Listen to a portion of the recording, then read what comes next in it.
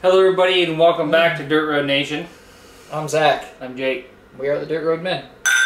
Fuck yeah we are. We have mead hiding off screen.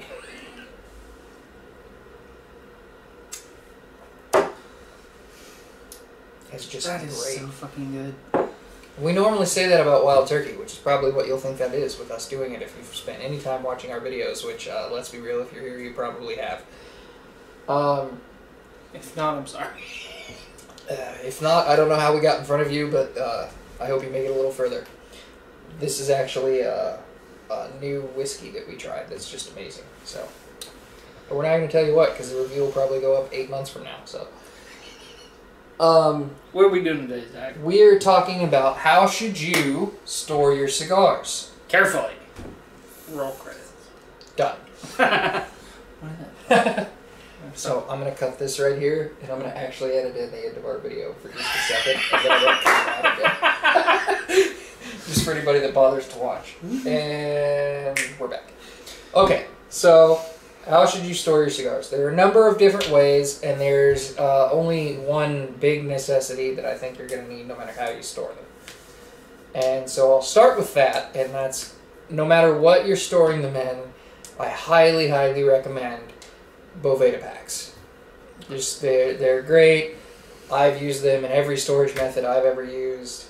Unless you're getting like an electric humidifier as well as a humidor, Boveda packs are the move. And off of that, we're gonna go with electric humidors. I got us notes to like jog our memory. And this motherfucker reads directly from the notes. That's supposed to be a, like, if you've drawn a blank. Now they can't see your face. You should probably put it back. We might get more views. Says the guy that weighs more of the two. That don't mean that you're not prettier. They can't see our beer bellies. Anyway. Yeah, I'm gonna quit being Wilson. So, electric humidors. There's half of one on... No, there's not. There's none of one. I don't know what he's talking about. Electric humidors, for the most part, you still need Boveda packs, like he said in the first one. Oh, there it is. You still need Boveda packs. What the electric ones do is they just pretty much regulate temperature. And they seal really well so that you're not losing your humidity.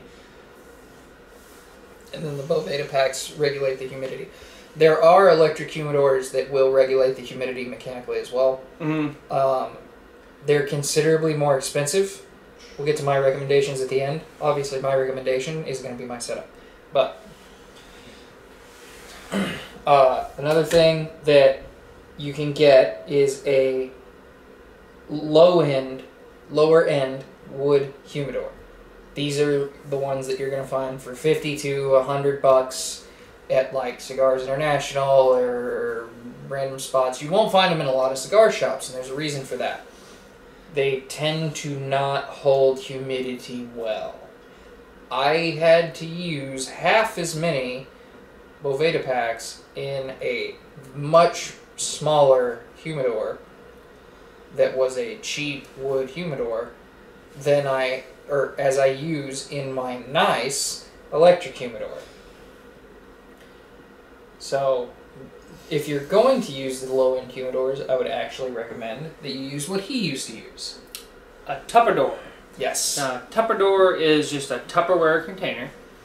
It doesn't matter the brand as long as it locks in and can seal in humidity or moisture. Put some water in it, turn it upside down. If it don't leak too bad, you're probably fine.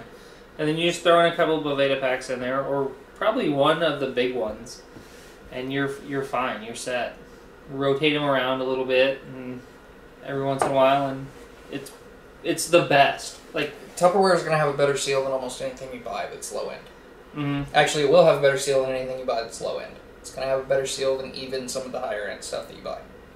The big advantage of even a high-end wood one that the Tupperware is going to have is wood is going to constantly be slowly absorbing the moisture as your Boveda pack is trying to put it out. And it even breathes, so the moisture will eventually work its way out.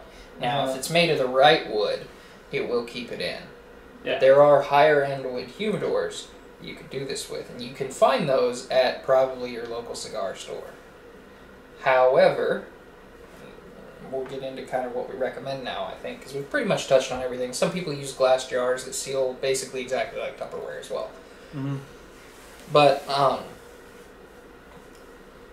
I recommend the lower end of the electric humidors with Boveda packs, because a higher end wood humidor that's going to hold the humidity like it should is going to cost you $200 to $1,000. $200 to $300 you can find a really good one.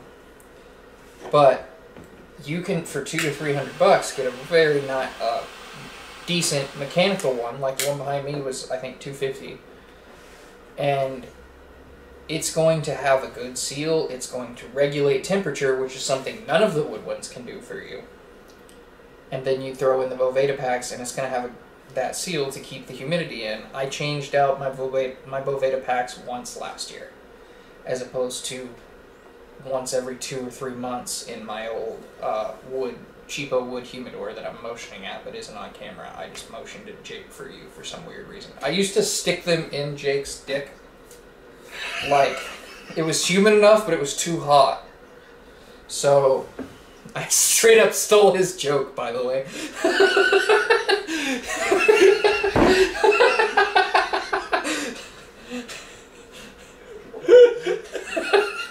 And I broke him. It's a lot smoother than a needle.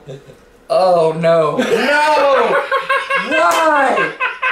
You whore. I was trying to do a one-off joke. I ran with it. Fucked it up. Alright. We're not going to talk about where that comes from. Just know that we knew a guy that stuck a needle down his pee hole. God. Now my whole train of thought's gone. But that, I recommend, if you're going to spend the money on a nice wood humidor, actually just going with one of the electric ones, or doing what he did and going with a Tupper door. If you're not going to spend the money on a nice one, just get a piece of Tupperware and throw a Boveda pack in there. It's going to keep it perfect. And keep it in your house, because that's going to be around 70 degrees. Yeah. And if, for whatever reason, I mean, you know, people's financial situations are going to be different. If, for whatever reason, you don't feel like actually trying to swing buying just a delegated? Yeah, delegated. Delegated piece of Tupperware. Dedicated, I think. Dedicated, yeah. There we go. But delegated could work. A Ziploc bag is going to be the same as long as it's airtight. If it's watertight, it's airtight. Mm-hmm. That'll work too. You can just get those, like a shitload of them for $1. Yeah.